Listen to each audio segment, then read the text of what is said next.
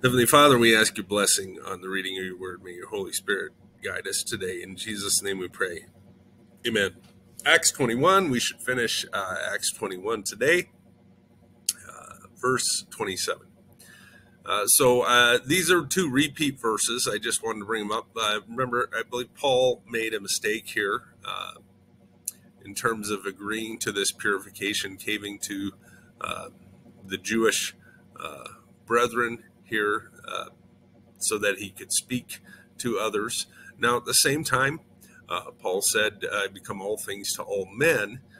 But the fact that it got interrupted, I don't believe the Lord allowed it. So verse 27, and when the 7 days were almost ended, as he's going through this purification process, the Jews which were of Asia, when they saw him in the temple, stirred up all the people and laid hands on him, crying out, Men of Israel, help.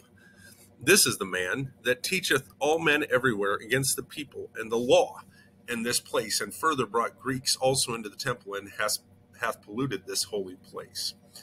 So these people come, and here Paul is falsely accused because he does none of those things.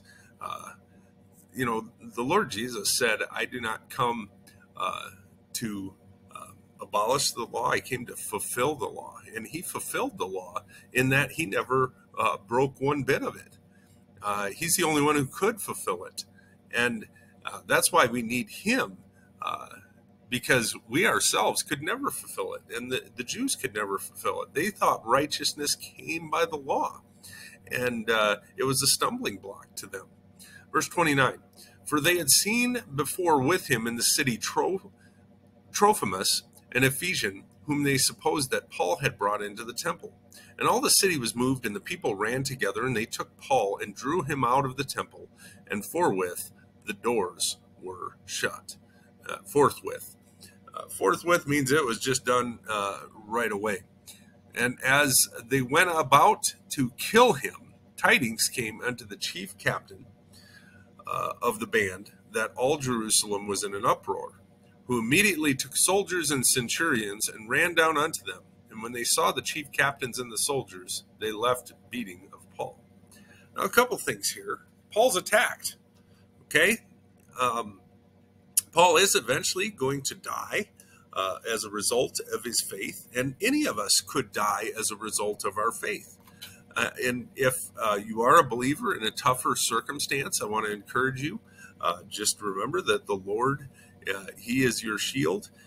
He is your rock. He is your salvation. He's your strength and your shield. And he is a high tower. He's there in a time of trouble. And no matter what, if you should die for your faith and die at any time, if your trust is in him, you have nothing to fear. Because though he were dead, yet shall he live. And that's the way we need to live our life. I know there's a lot of people with a lot of fear right now, all the different things. I know COVID put a lot of fear in people. It's still got a lot of people in fear. And I'm not saying we should be unwise in terms of not taking care of ourselves. But I'm not sitting here every day worrying about some disease that could take me. Sure, a disease could take me. But I know where I'm going to go. And I'm going to go to heaven, not because of anything I've done, not because of anything I deserve, but because of what Jesus Christ did on the cross. My trust is in him, and he has me. If I have to rely on anything I've done, I'm sunk, and I wouldn't make it. Okay.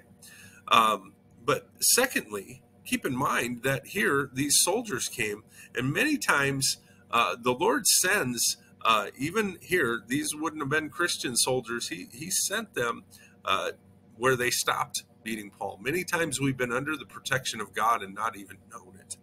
Verse 33. Then the chief captain came near and took him and commanded him to be bound with 2 chains, and demanded who he was and what he had done. So Paul is going to be carried away here in these 3 verses. And some cried one thing and some another among the multitude. And when he could not know the certainty for the tumult, he commanded him to be carried into the castle.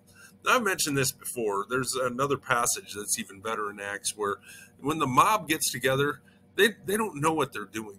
So many people get carried away in a mob, and that's why I encourage you, especially if you're young kids, don't get caught up being out in a group of people that's up to no good.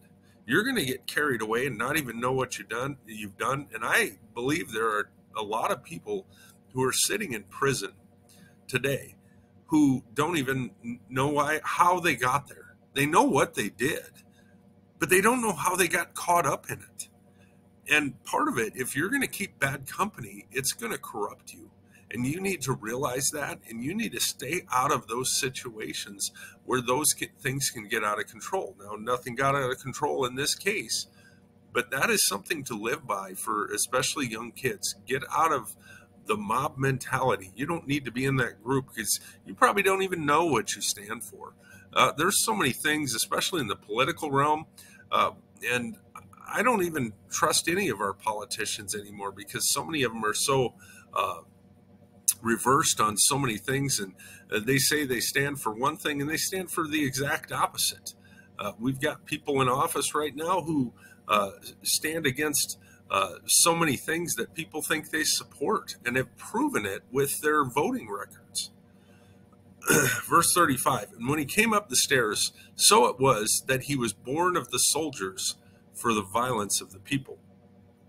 So here he's carried away and he's taken away. For the multitude of the people following after, crying, away with him.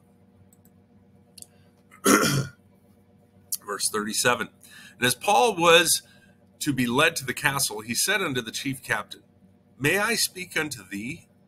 Who said, canst thou speak Greek? So Paul here, he's got a concern. He's got a concern for the people he wants to preach. He's got a heart always to deliver the gospel.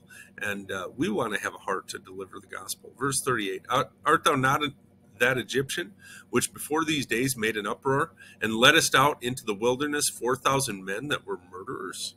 But Paul said, I am a man which am a Jew of Tarsus, a city in Cilicia, a citizen of no mean city. And I beseech thee, suffer me to speak unto the people. And again, I say this in several things, but suffer means allow. And I love the word suffer in here. Allow me to do it.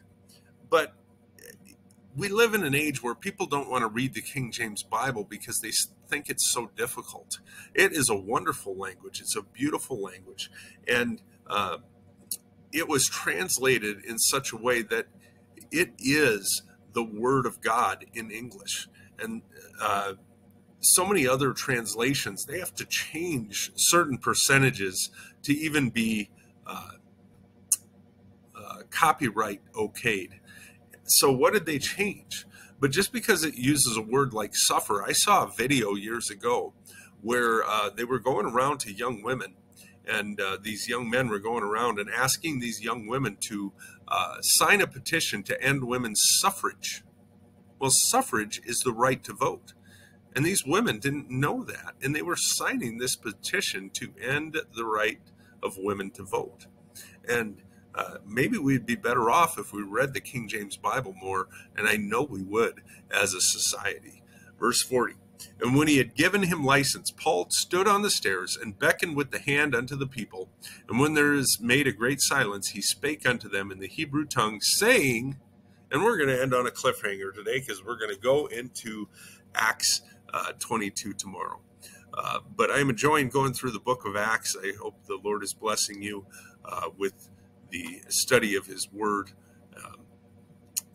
May the Lord bless you today. If any out there are struggling with something today, just, Lord, we lift them up to you. With anybody struggling, if anybody is unsure in their salvation, we just pray today that they would call out to you because you say that if we call on the name of the Lord, we can be saved. And just give them assurance, give them just peace in their soul.